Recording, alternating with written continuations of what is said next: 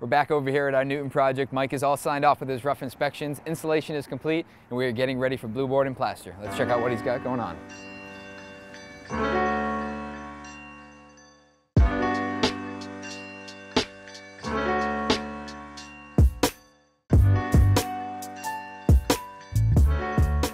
It's been a little while since we've had an update, but a lot has been done. We are through mechanical rough. Mechanicals are done. Everything's signed off. I noticed that Luke and Tana here are installing plywood on some of these walls. What we're dealing with is shear. Back in the day, we had 1x8 sheathing. Johnny's a big fan of 1x8. If you guys haven't listened to that podcast episode, you should, with Kevin O'Connor. We're adding plywood to some of these interior walls for shear. And what that means is to prevent the house from racking. Obviously, we're doing this right before blue board and after installation. Why is that? So you got to make sure you get your full insulation in the cavity. We got our vapor barrier up, and then we have to install 7/16 plywood on the inside of our SW4 walls. All right, so how do you know that? Because we're looking at the drawing here, and I see that we get this notation of, this hash mark. Up here it'll say SW4, and then we also have an SW4 over here, which is the fireplace wall behind us that's already plywooded. And then you can take that, go over to your legend here, and just... So SW4, we're showing both faces, 7/16 plywood blocked, and then your fastener schedule, 4 inches, field, 12 inches, and then calling out your fastener. So the engineers called all this out, and I see SW4 called out, but I also see SW5. Yep, so SW5, and you just see, again, you just refer right back to the plan, and it'll allow this one 7/16 plywood on the exterior face. That's like the minimum that they want. And then on the interior face, they're allowing the 1/2-inch jip tack. And if you guys remember, we actually use the Advantex sheathing, which is 1/2 inch, so a little bit bigger, but it's also a structural panel. So we're actually, not over-engineered, but we chose to make sure that we hit that plus. But this is also saying that we just need 1/2-inch jip board, which in our case, we're using blue board since we plaster here in Mass. On the inside and unblocked. But it's really what we have to pay attention to is the fastener schedule on the exterior there. So that's why we see that wall is still a vapor barrier. Why don't we go upstairs, but we should talk about the Siga product that we're using.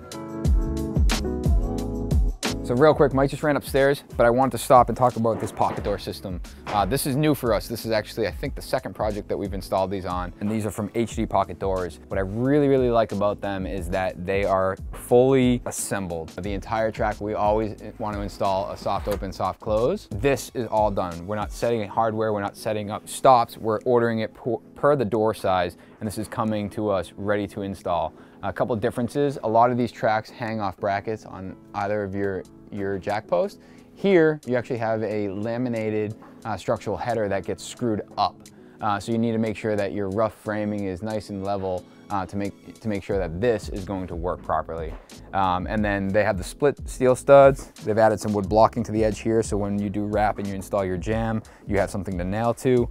Always important to make sure you're using short drywall screws so you're not screwing into your pocket door. But all in all, I think this is a really nice kit.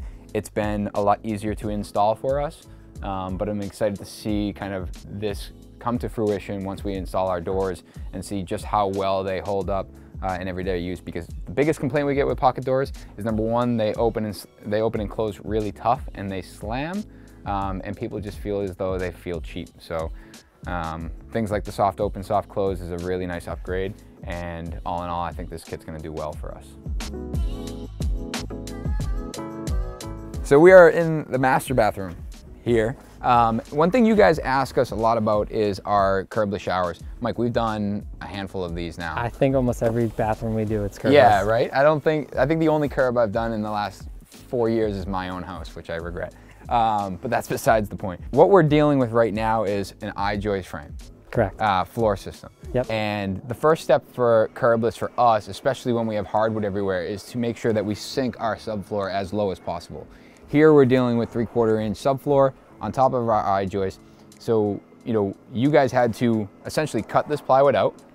Rip up the glue, which was that Advantex stuff that was probably nasty to rip. Yeah, it did not want to come up.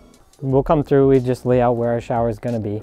Snap a line, get a nice straight line, cut that back, and then go through the process. We kind of peel back, expose our I-joists, and then glue and screw blocking to either side.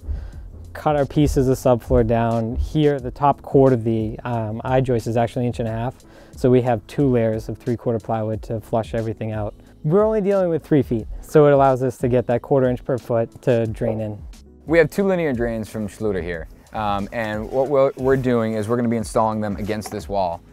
Again, that gives us 3/4 of an inch go from 3/4 down to 0. And we're having to use, you know, I believe it's like a dry pack, but it's modified or some sort that can be screed down to 0, which is super important because if you're using a traditional dry pack, it will actually crumble. Yep. But this will sit totally flush and right down in the mud. And then from here, we're using the Schluter product as our waterproofing.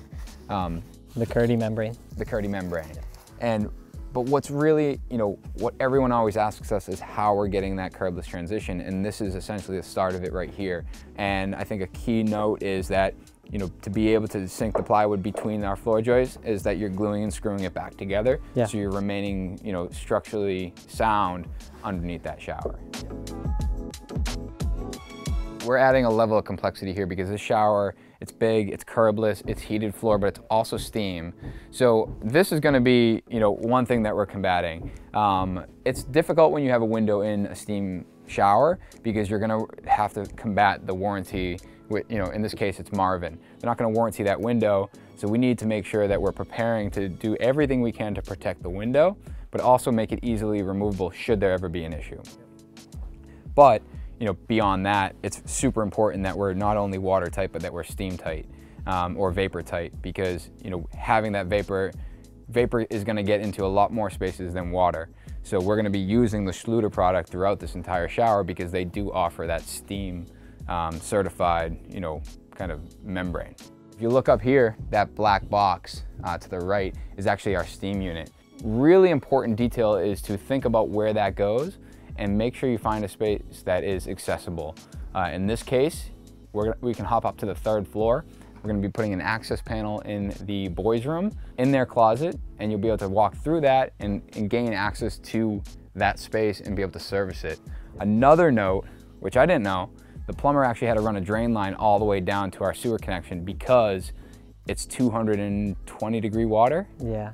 And it has to be copper too. It has to be copper. You can't dump 220-degree water, or I could be wrong. Someone's gonna correct me if I'm wrong with the temperature, but you can't dump that into PVC. It's a big issue. Now, it doesn't discharge a lot, but we also didn't want to just discharge it anywhere. God forbid it did discharge and, you know, over boiling water is coming. Yeah, this is just like a safety too.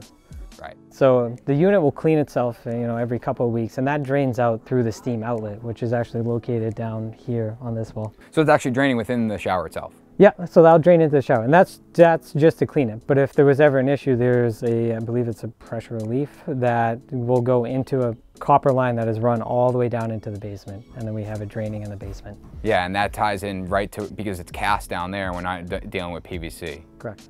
So it makes a lot of sense. I think self-cleaning is huge too. That's something to consider when purchasing a unit like that, is that if it's gonna be in an area that you can't clean it, you're gonna want it to be self-cleaning. And then obviously we have 2 means of safety. You do have the release, and you also have a drain for that, but you also have an overflow pan with a drain as well. Yep.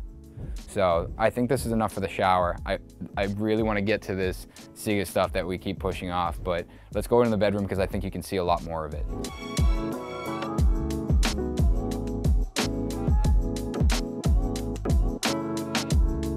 The Siga Majrex. Majrex, because I would have said that wrong. Yes. All right, so this is a product that I actually was introduced through Matt Reisinger. He was over in Sweden. Correct. And had this product, and I saw it. I mentioned this to our installator, who's Mass Green Installation, Ramon. He's been super great to work with, and he's I know about it, haven't used it, no one's ever requested it, which is the way I like to work.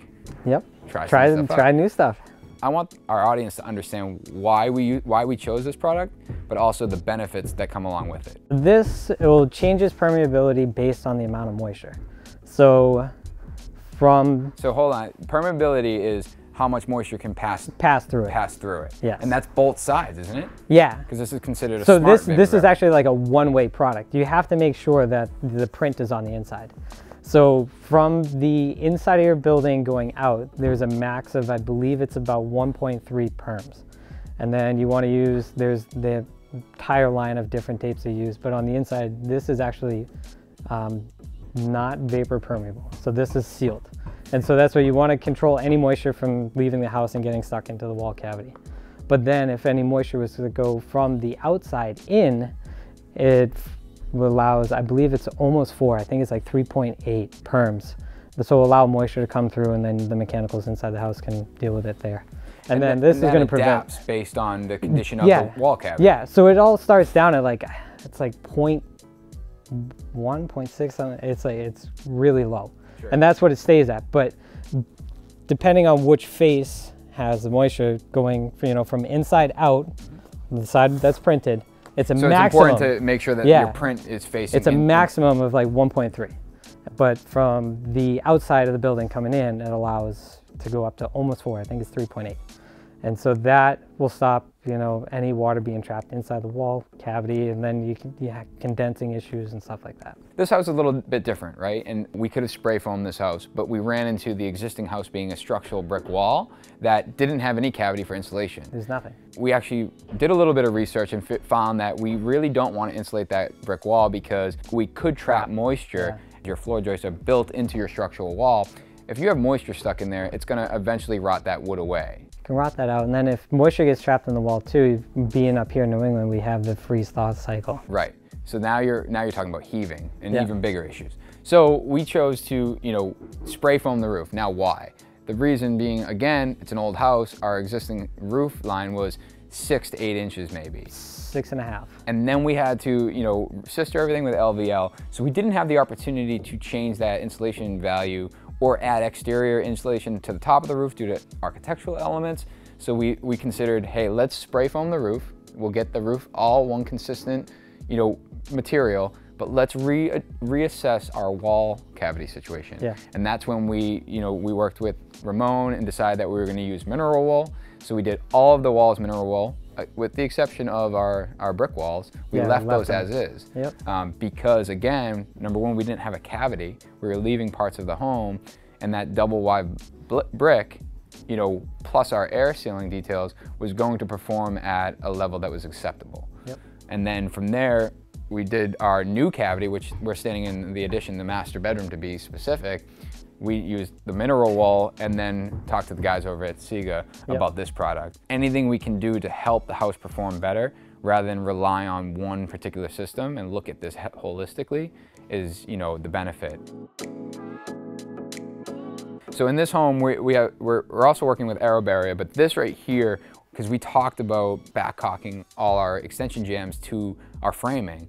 And Ken came out and said, if you tape onto your extension jamb, that's gonna remove the need. We're insulated behind it, but this is our air sealing detail. Yep, you can air seal, and then we still gotta go through in detail, like best practice for them. You can see around our plug here. We're gonna still go through and we can take some of the tape and you can wrap it to your plug and seal up everything all the way around. So the more air sealing we do now, the better our chances of getting under that 1 ACH is our target. We're in an old house, 1930s, right? Yeah, 1930s, 1940s. And we are aero barring, or using the Aero Barrier product once we get through plaster. So this place will get plastered, boarded, and then we'll have the Aero Barrier team come in and they'll actually kind of finalize this place and find all those, unknown weak spots. And get this place down to, I'm gonna call it, we're gonna be under 1 ACH. You think? I hope so. It would be awesome to hit that point. But I think it would, especially with an old building and the new. And again, we've spent so much time engineering this to make this home comfortable, because ideally that's what we want to do. We want to make this home comfortable for the homeowner. We want them to enjoy it and not be sitting on the couch wondering why there's a draft coming over their shoulder, like my house. Mine as well. Mine's terrible. So guys, I'm glad we're able to do an updated episode. We've missed a lot, but we're gonna catch up. Hopefully this was informative to you guys. Also introducing a new product into something that we hope to continue to use. I think it's gonna be really a big benefit to what we do from an engineering standpoint, especially as we work away from using spray foam, and not for any other reason besides the fact that we know there's better options out there and we want to make sure that we're exploring them to offer the best for our clients. So as always, stay tuned for next episode. Follow us on Instagram at NSBuilders and at Mike.Hume. We'll see you guys next time.